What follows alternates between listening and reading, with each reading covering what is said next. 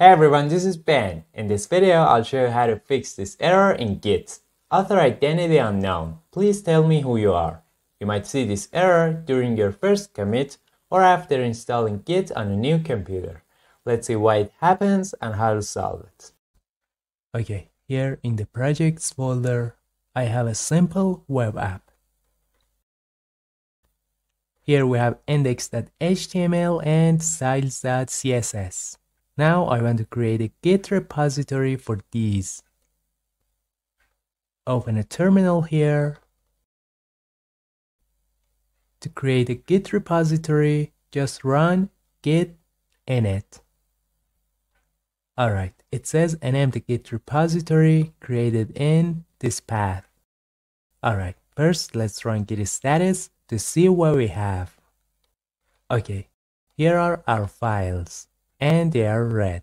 Okay, it says use git add file.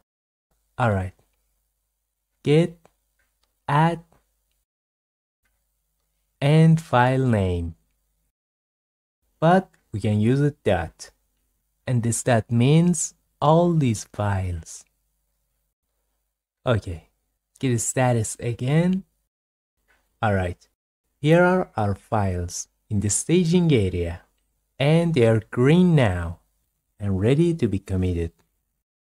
Let's commit them.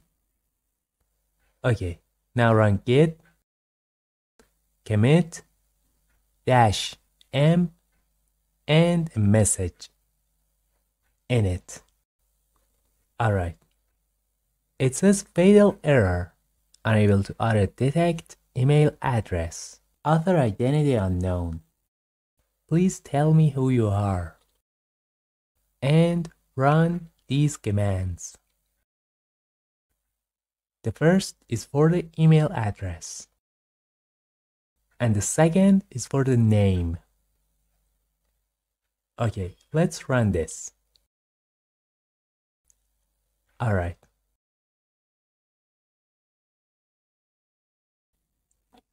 I enter my email address.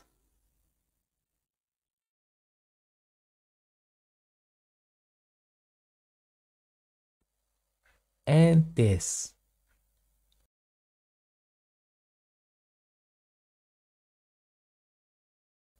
My name.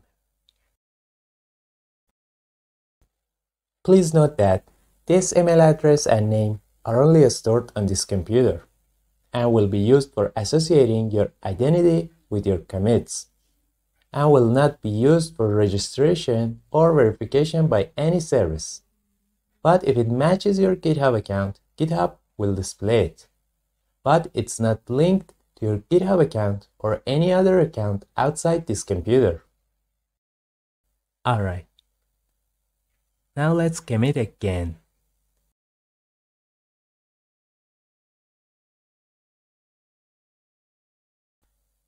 Okay, done. And if git log, alright, you can see init and the author's name and email address. Okay, as we ran these commands with -- global flag, we actually stored the email address and the name globally on this computer. And we can use it for other Git repository on this computer. Okay, let's create another Git repository. I copy these and create web app 2. Paste them here and open a terminal here. Run git init to initialize Git repository. Git add dot to add all files. And git commit -m init. Alright, done. And if I git log, as you can see, the author is Ben and here is the email address. And we can change it anytime we want. Just run git config --global user dot email and the new email. Alright. And the same for the name.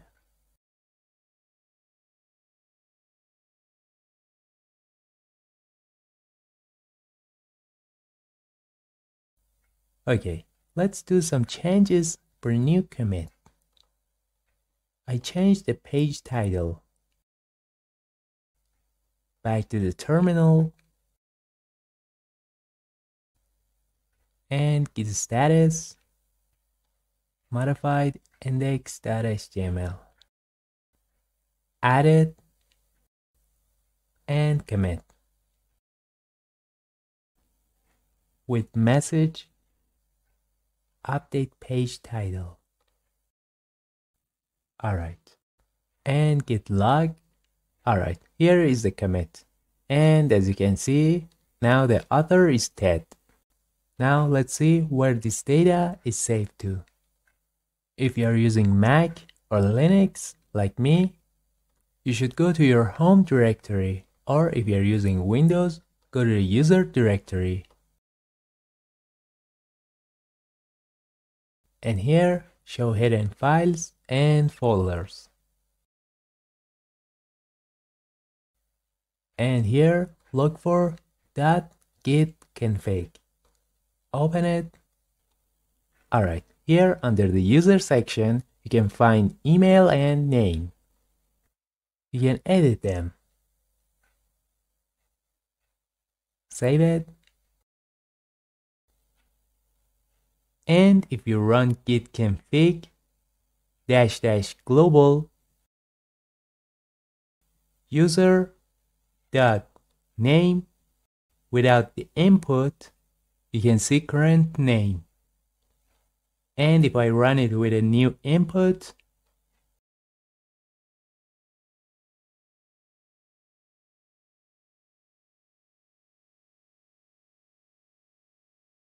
and back to the config file. Alright, as you can see, it says the file .gitconfig has been changed. And if I reload it, you can see the new data. Alright, you can do the same for the email. Well, so far we've used the global flag. But we can do this more locally. Okay, and this .git directory appeared when I toggled to showing hidden files and folders. And I will tell you what it is for in the next few minutes. Alright, let me copy these files to create another repository. Web app 3. Paste them. Open a terminal.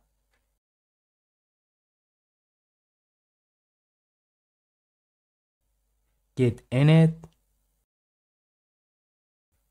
Add all files.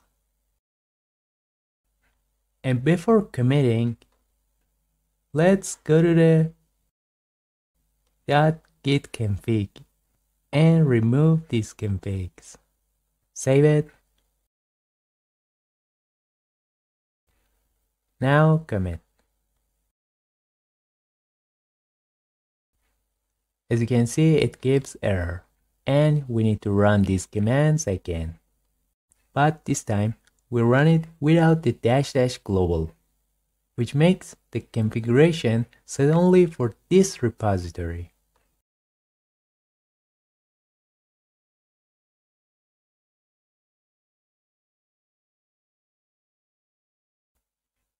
Alright, remove the global flag and change this to Spider-Man at spidermansweb.com. And for the name, remove the global,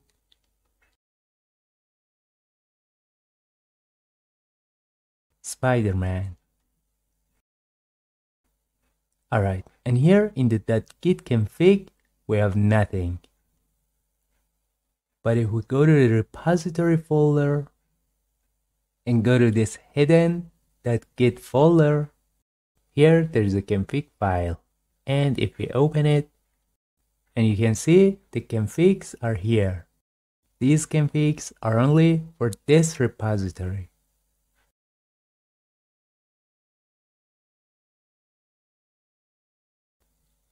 Alright, now we can commit.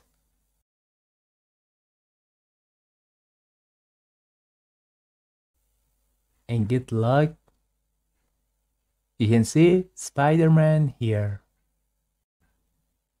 Now let's see where this name and email show up on GitHub. Let's go to GitHub.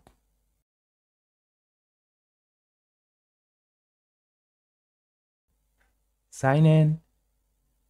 I enter my username and password.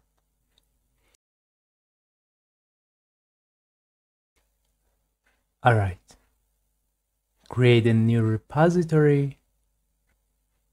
Choose a name for it.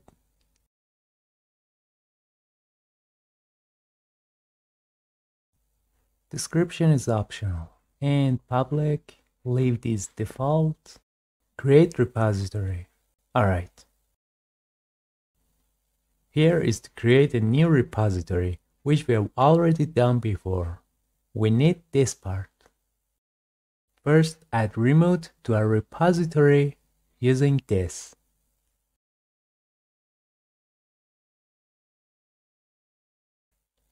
Alright. Then set branch name to main.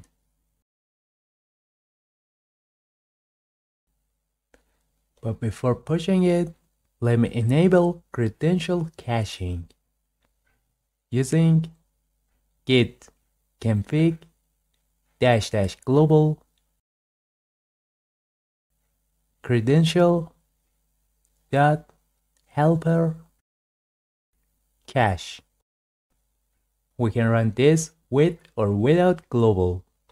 It's better to run it globally because you will need it for all your repositories.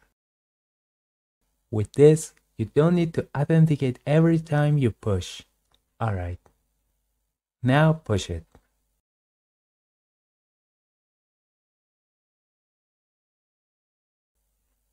Okay, now I need my GitHub username. So I enter it. And now it wants a password, but we can't use our GitHub password here. We need to go to the GitHub settings.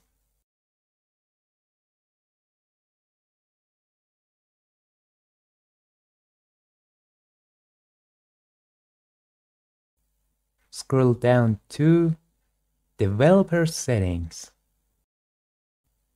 Personal Access Tokens. I choose Classic. And, okay, generate a new token. Classic token. Choose a name for it. I enter, for example, my Ubuntu desktop. Alright, and this is the token expiration date. And check repo. For selected scope, it's enough for what we want. And leave these and generate token. Okay, done. Use this token as the password. Copy it and paste it here. You can't see it because the terminal makes it invisible. And hit enter. Okay, done. Now go back to GitHub. And if I refresh this page, alright. You can see Spider-Man's commit in it. But this is an unknown name. And you can choose any name. But if you commit as a real GitHub user, your account will appear here. So let's go to the config. And reload. And you can see other configs of the repository here. Okay, here under the user section, I changed this fake email address with my real email address that I have an account on GitHub with it. And my real name. Save it. Let me make a change here for a new commit.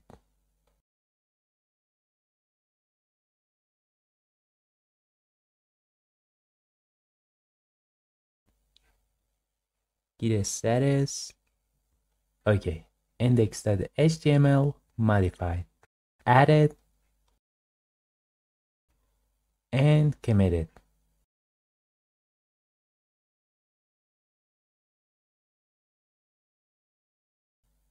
And push it.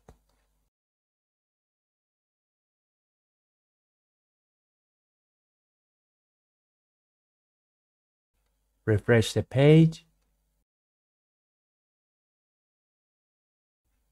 And as you can see, it shows my GitHub account as the one who made this commit.